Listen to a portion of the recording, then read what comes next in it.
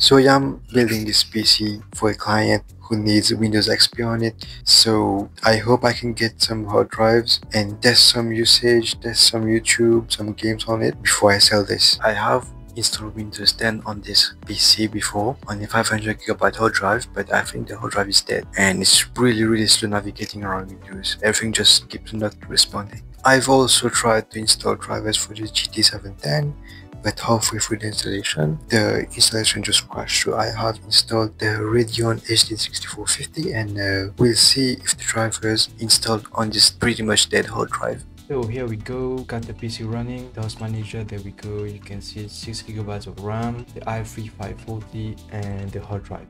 We did the hard drive calm down a bit, so yeah, I got the HD6450 on it. So yeah, let's test some browser testing and then some YouTube, and then we're gonna install some benchmark apps like Cinebench, and yeah, let's see how it goes. So yeah, I had some issues with the internet, so now we're gonna open a Microsoft Edge and let's go straight up to YouTube. Let's open Task Manager also. Let's see the usage of the CPU. As you can see, yeah, the hard disk is pretty much dying right now at this point. Just opening YouTube, the CPU is pretty much fine. There we go. This is my channel, of course. Let's see. Yeah, pretty much for daily use, watching YouTube and stuff, it's pretty alright. Let's check out some 1080p videos. Yeah, I got a little bit of lag there.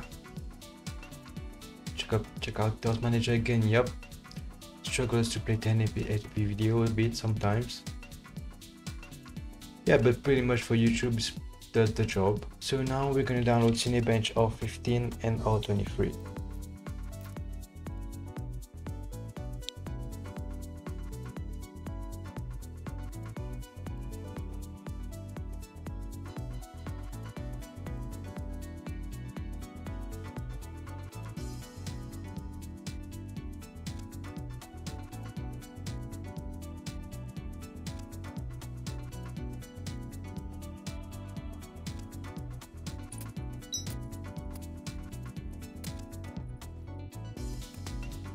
Alright, so I'm gonna catch you guys after I'm done installing all of this because it's loading. I can't even click this. So yeah, there we go. We have R23 installing right now, MS Afterburner for the games, and Cinebench R15. So as you can see, the Cinebench R15 benchmark is done. CPU, we got almost the same performance as a mobile i5 3rd gen, and on the single core, I mean, it's slow, yeah, of course, but it's pretty much alright for some daily usage. And as for the GPU, it does the job for casual usage and all the games. So we're gonna test out R23 and some games. So here are the Cinebench R23 results.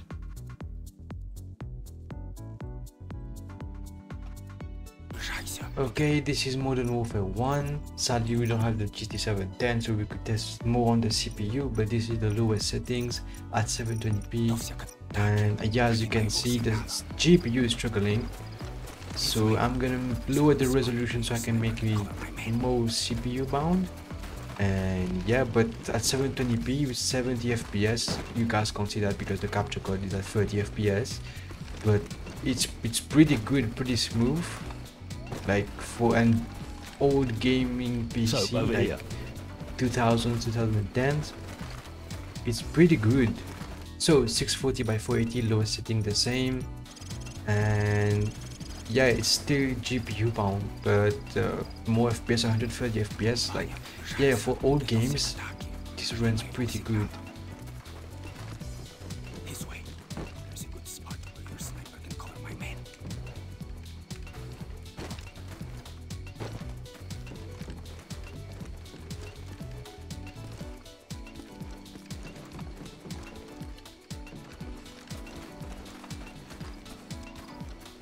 Over here. So here we found the forest with the lowest settings, and let's see if the game even launches. Oh, like, okay, that wasn't expected. So yeah, the game is installed on an external SSD. So here we go in the game. We're gonna lower the settings to the absolute minimum.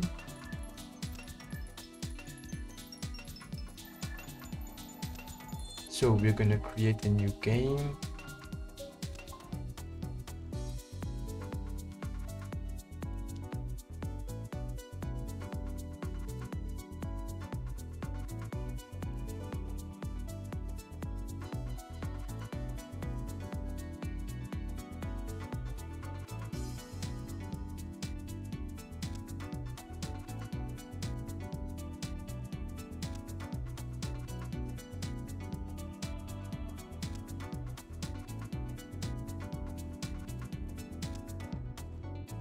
surprisingly 15 FPS. Of course we are GPU bound, so yeah, let's skip the cutscene and let's walk around the forest a bit and see how much FPS we get.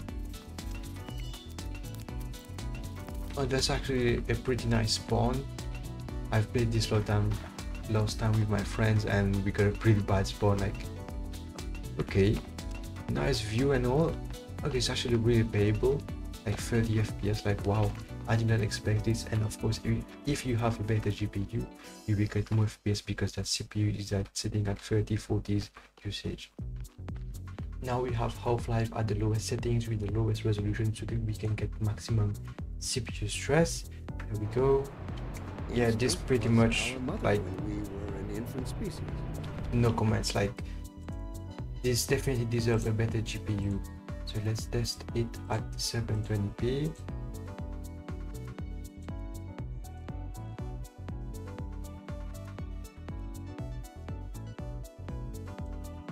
There we go. Yeah, clearly we are GPU bound, but they definitely, if you have this CPU and a better GPU, you're in for a lot. Like, this is a really good PC for all the titles. Really smooth. Instinct is inextricably bound to unreasoning impulses, and today we clearly see its true nature. Instinct has just become aware of its irrelevance, and like a cornered beast, it will not go down without blood. Instinct will inflict a fatal injury on our species. Instinct creates its own oppressors and bids us rise to the occasion. Instinct tells us that the unknown is a threat.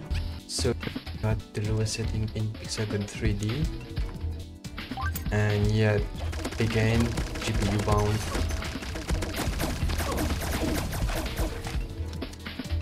Yeah, okay, this just froze. And yeah, by the way, I have some delay because I'm watching it directly from my capture card.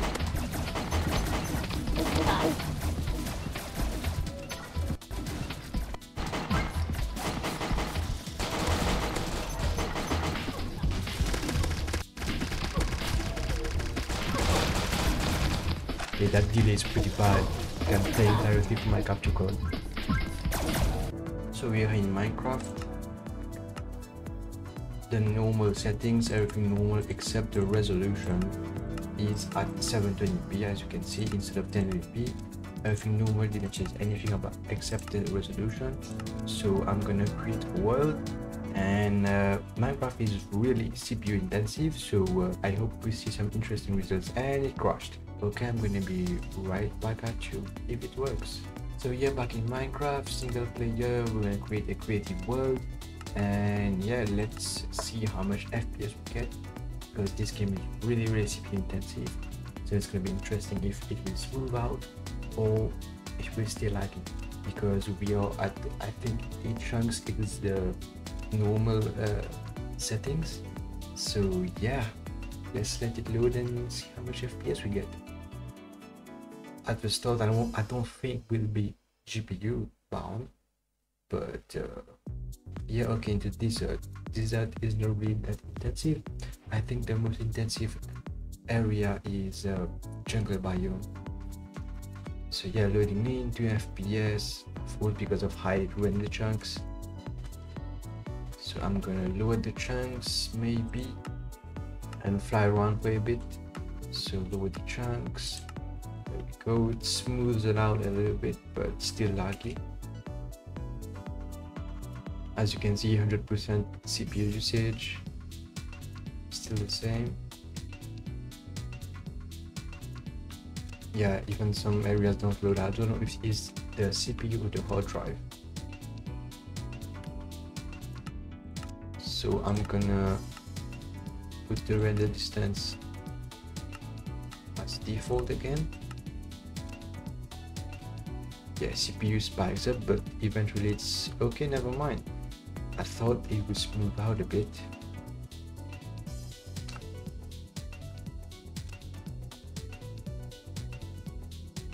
Maybe 8 is a little too much. Let's try 4 render chunks and minimum on simulation. on simulation distance.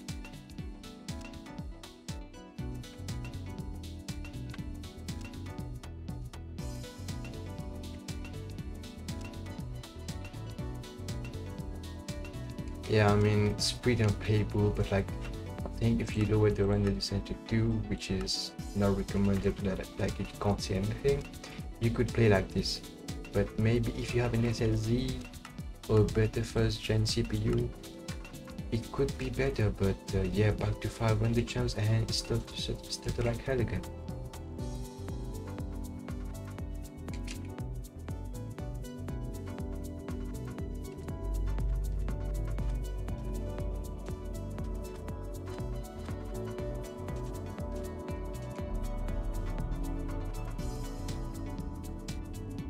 This is CPU Z compared to the i7-2600K, and I'm gonna also compare to the Go to Duo. I think that's the one of the fastest Go to Duo. Let's randomly compare to other CPUs.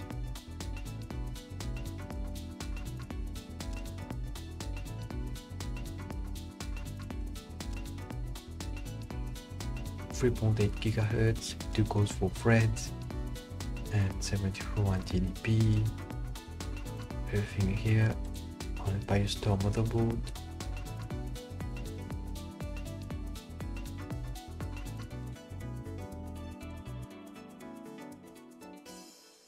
So I could not get a choice for the Call of Duty because I did not count the benchmark to 1% lows and upper ratios.